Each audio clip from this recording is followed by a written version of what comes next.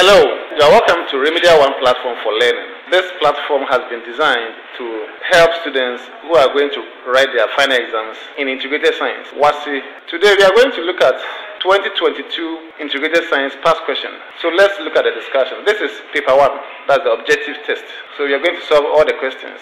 I will explain to you the answers, why I chose that particular answer. So let's go. A, gravitational force. B, frictional force. C, magnetic force. And then D, centripetal force. The correct option here is option B, which is frictional force. So anytime you apply lubricant to the moving part of an engine, you're actually reducing friction between the moving parts. That is, you are reducing frictional force. So that's the main function of lubricant in engine. Question number 26.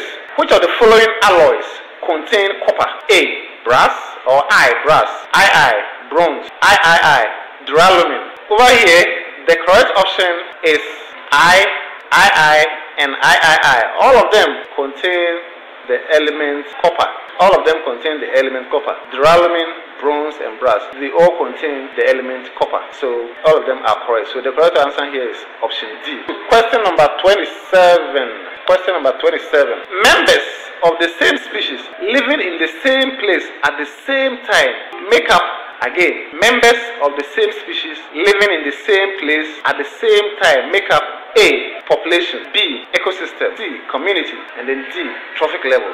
So the correct option here is option A. So for example, if you have human beings, that is members of the same species, like human beings, living in the same place at the same time, you make up the population of human beings. So the correct option here is option A, population. Now let's go to question number 28. Addition of an atom of a pentavalent element to a tetravalent element is known as, or is known as doping, which is correct because we are adding impurities to another element, so it is called doping. That's correct. II forms an n-type semiconductor.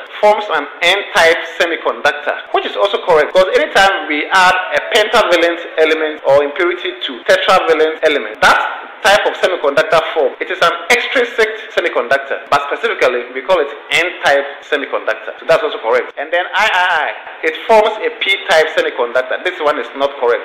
This one is not correct. It is when you add a trivalent element to a tetravalent element which forms a p-type semiconductor. But when you add a pentavalent element, then you form an n-type semiconductor. So the correct options are I and II. So over here, the correct option here is option A, which is correct. I and II are only correct. Now let's go to question number 29.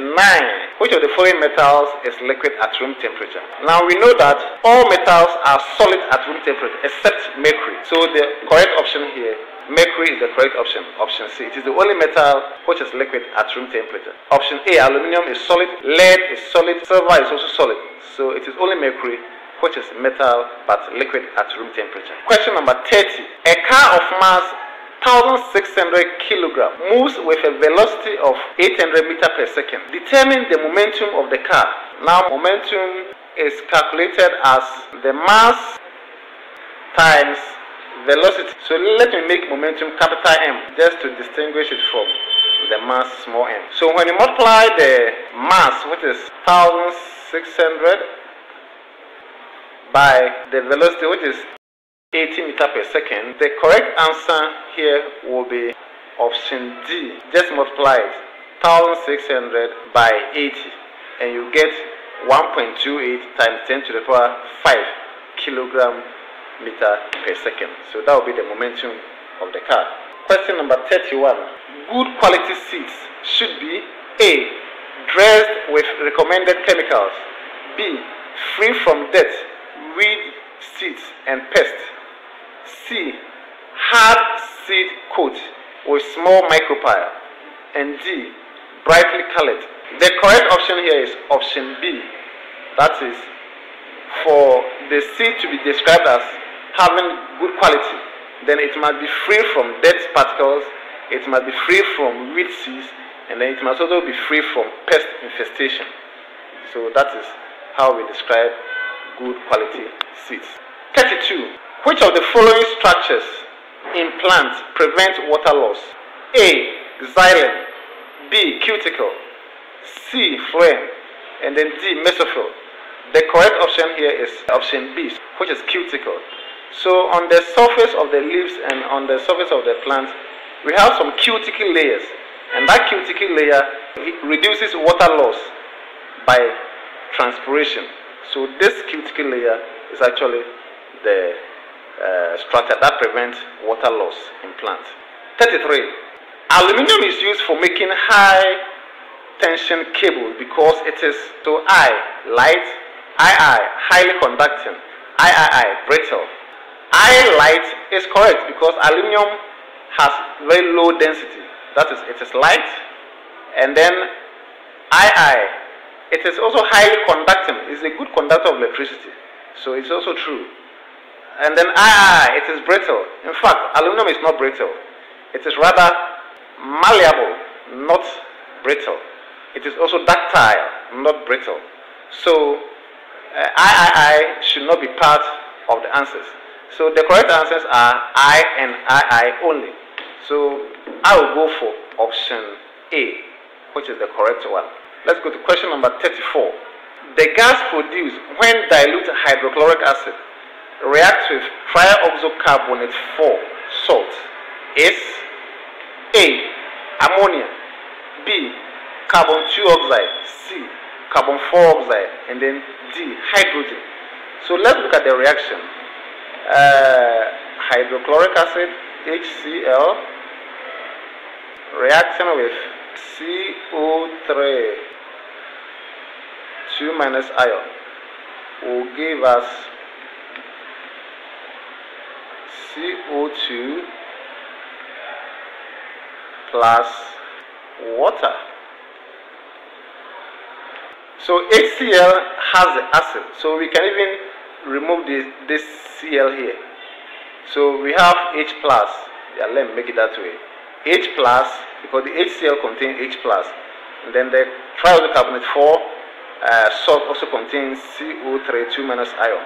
So when these two chemicals react, we form CO2 plus water. And so the correct option here is carbon 4 oxide.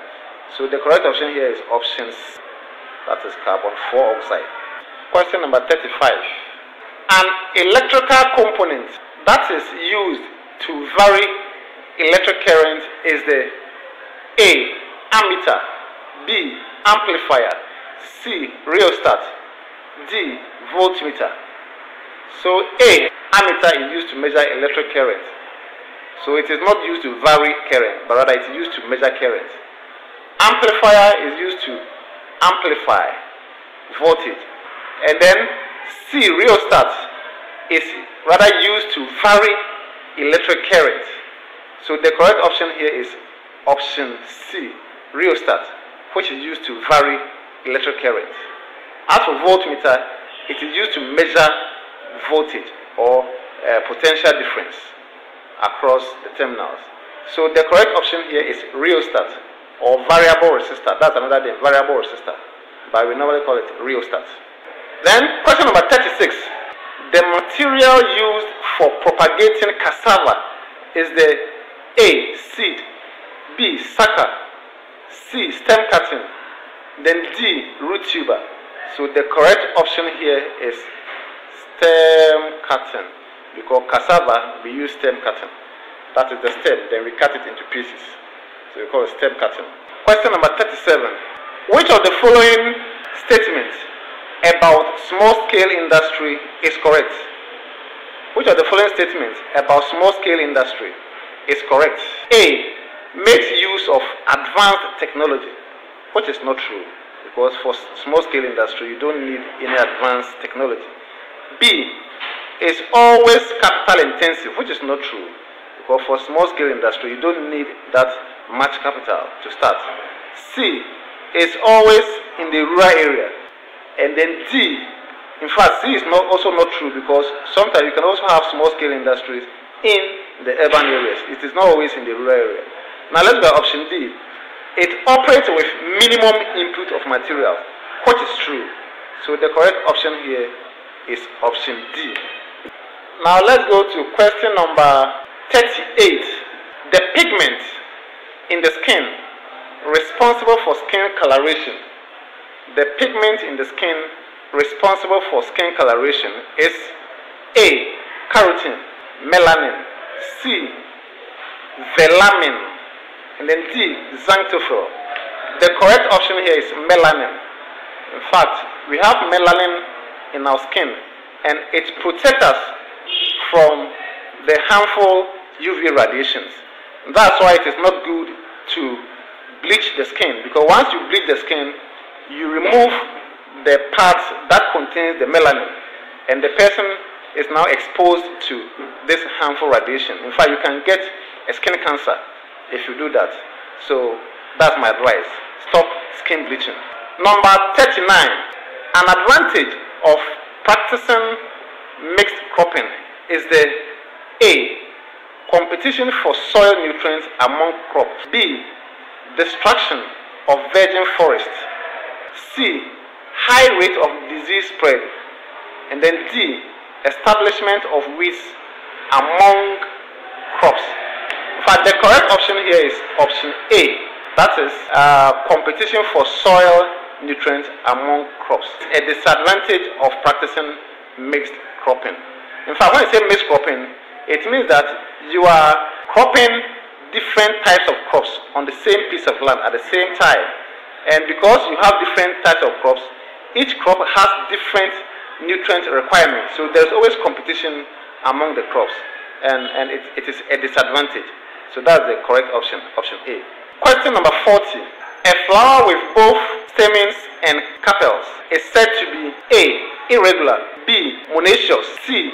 Hermaphrodite, D.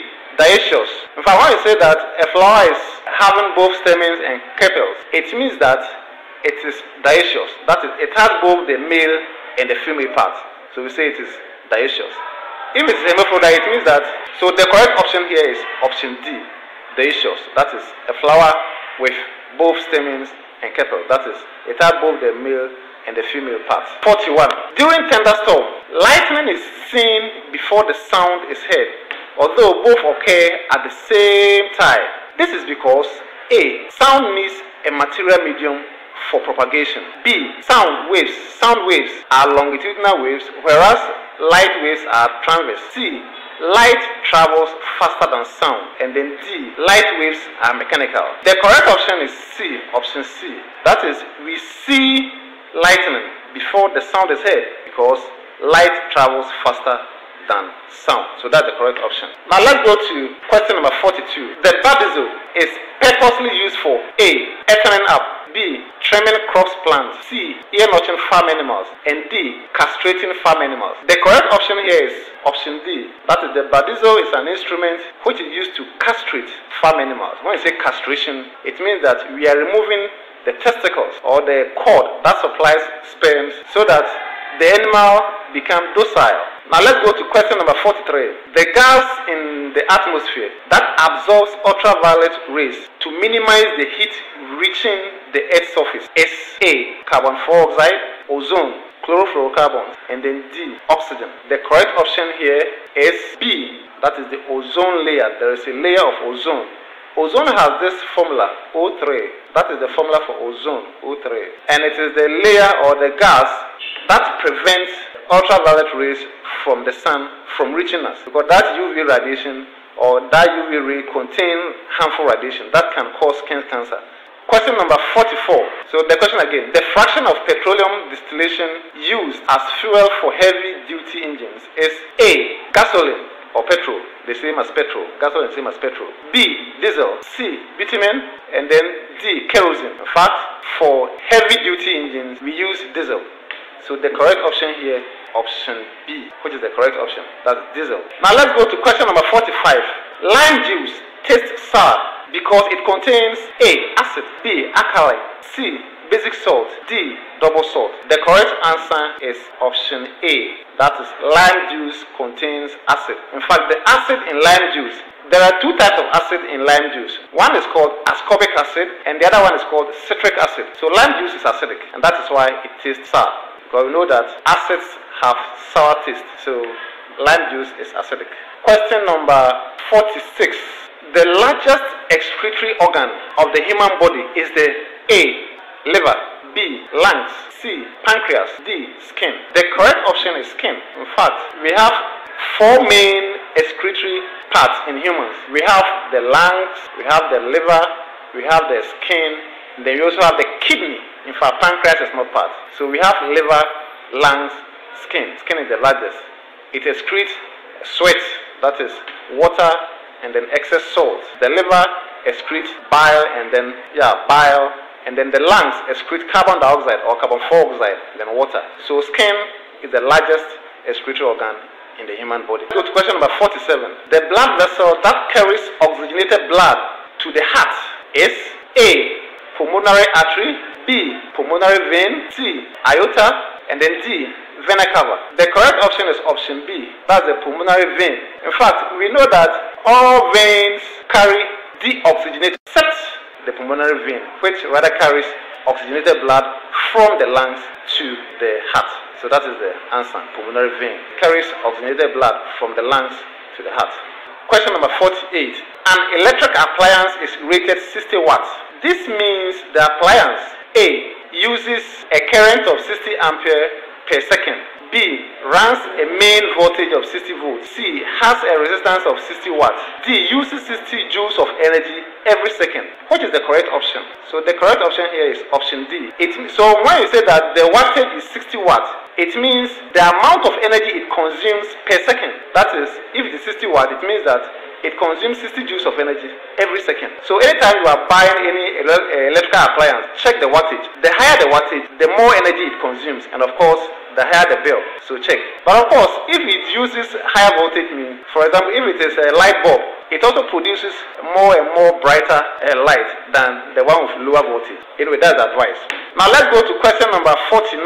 DNA testing is used to determine A. the sex of a baby, B. when a baby is to be born, C. the father of a child, and then D. whether twins will be born. The correct option here is the father of the child. Father of the child. So we say it is used to determine the paternity of a child. So if a man impregnates a woman and the man says that, oh, this child is not mine, we can use the DNA test, and then it can either confirm or deny whether what the man is saying is true or false. So we use the DNA test to determine the paternity of a child or the father of a child. Last question, number 50. Which of the following statements about resistors connected in parallel is correct? Resistors in parallel is correct. The total resistance is A. less than any one of them, B. greater than any one of them, C. equal to the greatest resistance, D. the addition of the resistance. The correct answer is option A. So anytime you have resistors connected in parallel, the total resistance is always less than any one of them. For example, if I have two resistors of 1 ohm and then I also have 2 ohm, and that these resistors are connected in parallel, then the total resistance is always given as 1 over R, which is the total, equals to 1 over 1, that's the first one, plus 1 over 2. So when you do it, the total answer will be less than 1. So it is always less than any one of them. This is the end of our discussion. Thank you for watching. Make sure that after watching, you like it, then you subscribe it. Make sure that you also share to your friends so that they also benefit. Thank you for watching. My name is Samuel Enchi. I'll come your way next time with another form of discussion under integrated science. Thank you.